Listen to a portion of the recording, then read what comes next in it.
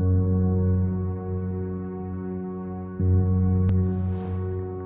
day 1, there will be a bear trap in your hideout that you can disarm for 2 scrap metal. Now check your map and there will be 2 icons on it. One will be your hideout and the other one will be the underground entrance. At the underground entrance there will be 2 searchable wood logs with 1 plank in each. There will also be 3 bear traps here that you can disarm for 8 scrap metal total.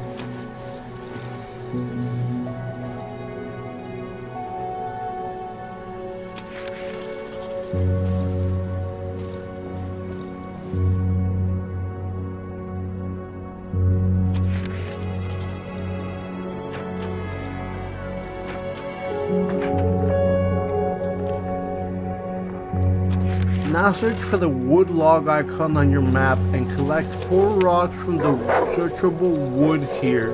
Then return to your hideout and search the large wardrobe for the nails needed to craft a board with nails at the workbench.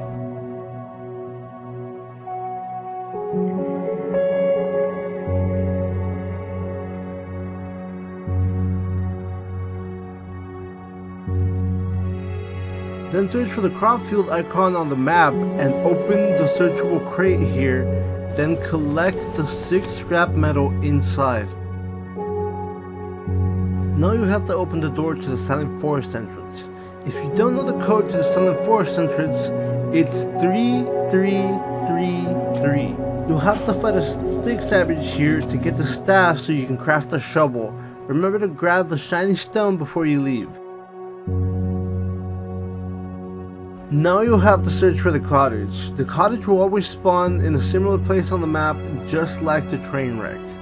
Inside the cottage there will be a corpse with a key and a crate you can search with a toolbox inside.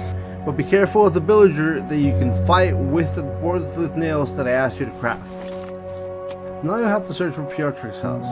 If you don't know where Piotric's house is, you should have picked up the map from the corpse outside of the entrance to the Silent Forest. At Piotric's house, there will be a wardrobe with 2 tape inside. There will also be a searchable crate here with a toolbox inside, guarded by a dog and blocked by worms you can burn with gasoline and matches.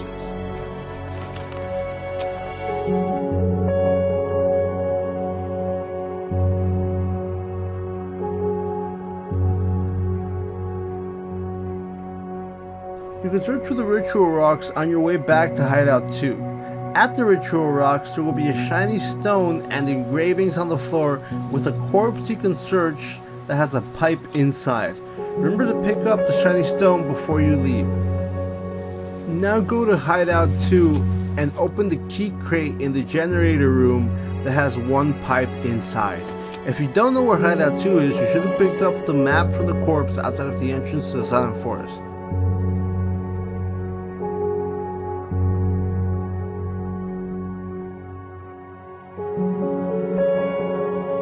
Then search for the church. At the church there will be a backpack with 2 scrap metal, a wardrobe with a pipe, and a shelf with a shovel blade.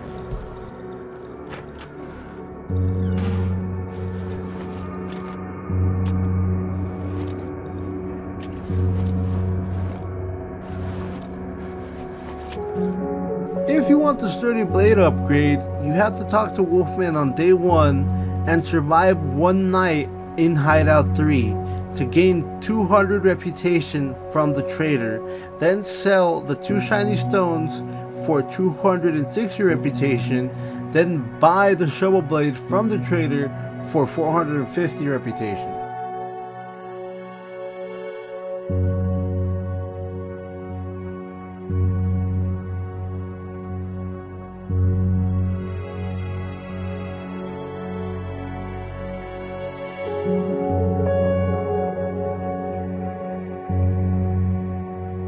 Here's an extra Darkwood tip for all of you guys that actually watched the entire fucking video.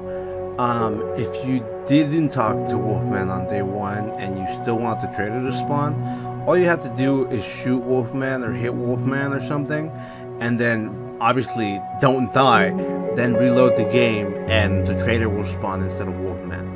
And this won't piss off Wolfman. He'll just be at his camp again. He won't even remember that you hit him or anything like that.